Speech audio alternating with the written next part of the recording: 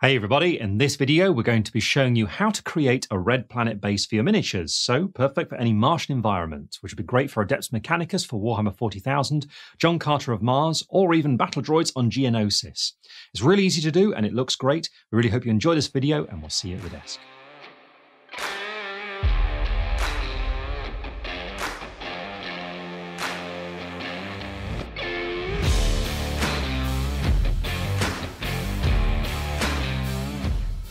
To make a Martian base, the first thing that you need to do is have a think about different textures on the base, because without doing this, what we'll get is a very flat and very barren appearance, which might look great for a photograph of Mars, but for a base of a miniature, it looks a little bit boring. So what we're going to do is use some rocks and some cork to do just that. Now I have some just here, I've got some cork, and this is actually battlefield rocks from the Army Painter. So use a tub full of this kind of stuff, lots of little bits of cork, which are perfect for what we need. I've also picked out 2 pieces of slate as well, which are good ones because they're relatively flat on top, which will come into play later on as well. Now to glue them to your base, all you need to do is use a little bit of super glue, and I have my base just here.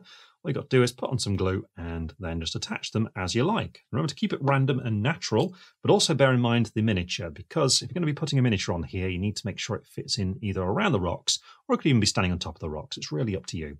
Now I'm not going to have a miniature on there just so you can clearly see what I'm doing, but what you'd need to do is glue them on like this, then build your miniature, and then, well, paint your miniature. So what you need to do is go through the whole stage of undercoating and painting it however you like. Because I'm not doing a miniature, I'm just going to go and undercoat this once I'm happy by putting some bits and pieces on here like this. And I'm going to go for Mechanicus Standard Grey, which is a nice standard colour I like to use, but the method we're going to be using can work with any colour you like. So I'm going to finish this now, go and undercoat it, and when we come back, we'll add a little bit more texture onto the base. And there we are, the base is undercoated, and it would be at this stage that you'd paint your miniature. And when you're then ready to finish off the base, it's time to come back to it and start out by filling in all those blank areas we've got in between all the slate with a bit more texture. Now for this, I'm going to be using some sand, and to apply it, what you need is some PVA glue. And I've got some just here.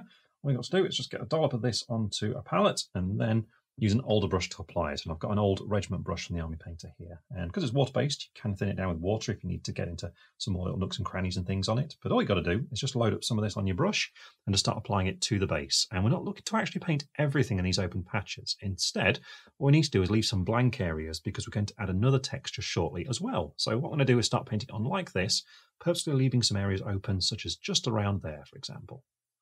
Also be sure to get plenty of glue around and underneath the rocks so we can fill that in with some of the sand as well.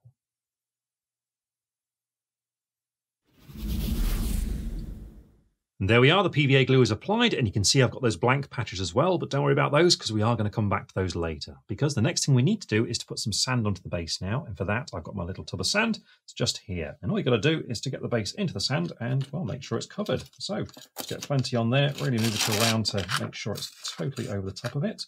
It can be a little bit fiddly, but there we go. And once you've done that, it's just a matter of tapping off the excess and then making sure it's neat around the outside edge. So to do that, all you've got to do is just run your finger around it like that, getting rid of any excess bits such as there, and then give it around about half an hour to dry.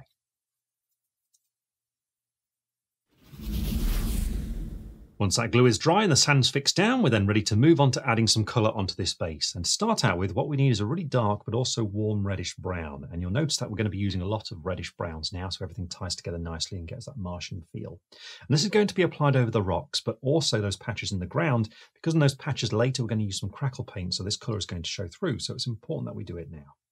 So Doombull Brown is the colour to use, and to apply it I'm going to be using that regiment brush that I had earlier, because with this we can be quite rough as we apply it.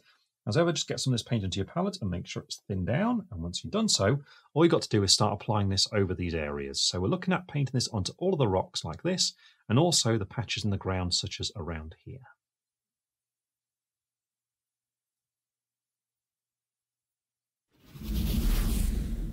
I finished applying Doombull Brown, and you can see at this stage the base does look a little bit weird, but don't worry, because now what we're going to do is to start to bring all these colours together on the base and all the texture too. And the first stage for that is to apply some Martian Ironearth to it, which will form the main mid-tone for the base.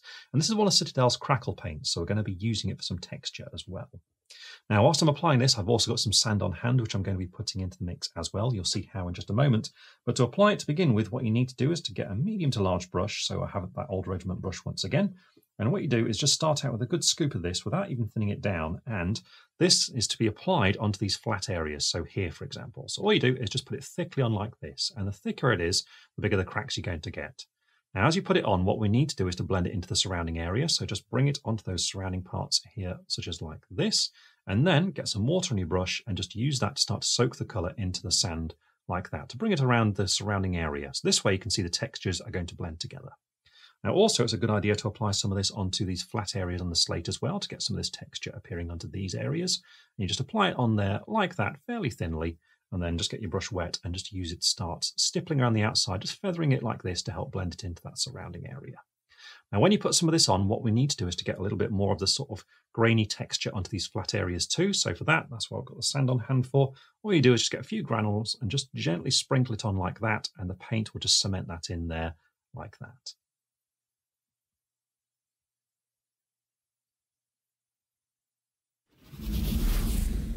Give the crackle paint plenty of time to dry, and when it is dry, you can see now I've got a nice variety of textures on that base, and they merge together really nicely too. I mean, the crackling's even happening over some of the sand, but it's all just blending together really nicely, looking really realistic too. And what we need to do now is apply some shading to it to help define this detail a little bit more, but we don't want to darken it down too much or take away from the red too much. So the perfect colour to use here is a flesh wash, so I'm going to use some Reikland Fleshshade. Now to apply it, all you need to do is to get a larger brush. I have a monster brush here from the Army Painter. Just load it with a good amount of this. You don't need to worry about using a palette here. Instead, just get a good amount and just start applying it all over the texture of the base so it soaks in amongst all of it here like this.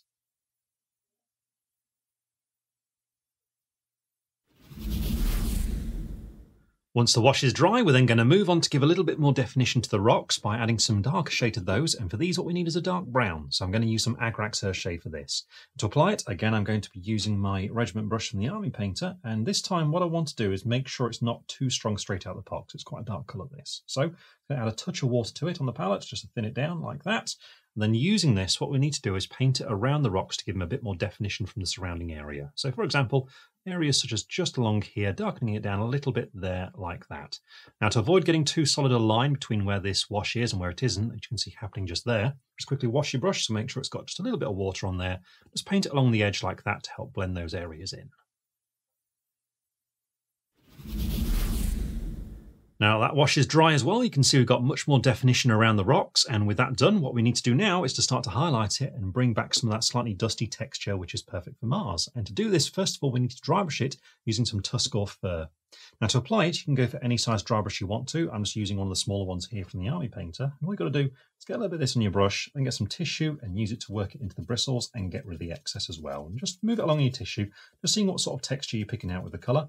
When you're getting that kind of effect, you know you've got the right amount on there. And all you've got to do is just start applying this roughly across the texture of your base, across the whole thing, including the rocks, just gently going back and forth like this to pick out all that texture and the raised areas.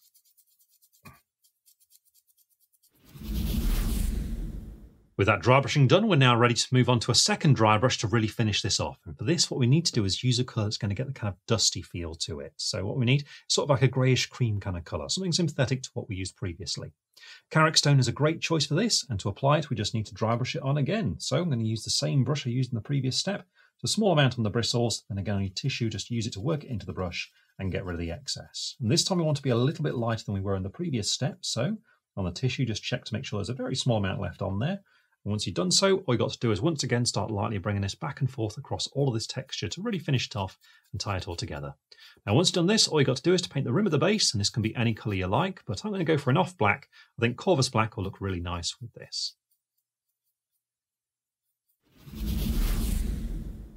And with the rim of the base now painted, the Martian base is complete.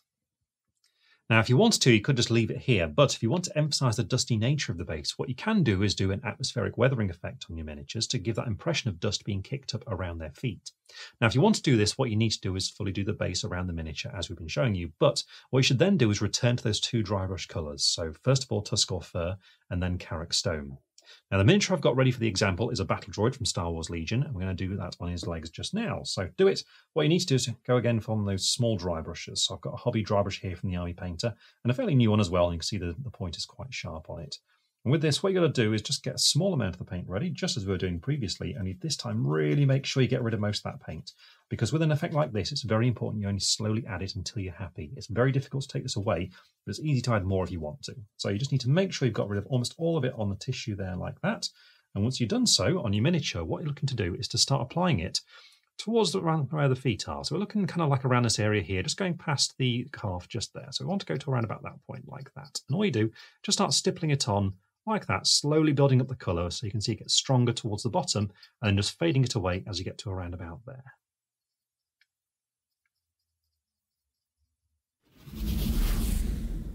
Once you've finished building up the Tuskgor Fur, you're then ready to move on to Karak Stone, and this is to be applied in a much more normal way for dry brushing. So very lightly back and forth across this area, which you can see just takes the edge off that red and just helps blend it in with the surrounding area. Now, of course, the droid is a very similar colour to Karak Stone anyway, but what this does is just takes that edge off the red, makes it not quite so strong, so no matter what colour's above it, it'll just fade the two areas together.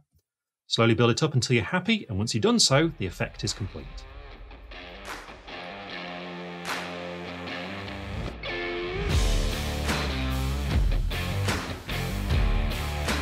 So as you've seen, doing this kind of base is really straightforward, but the key thing to remember is about the textures.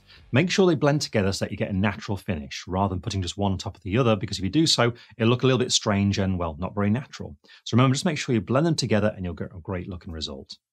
Anyway, we really hope you enjoyed this video. Have fun painting your miniatures, and we'll see you all again very soon.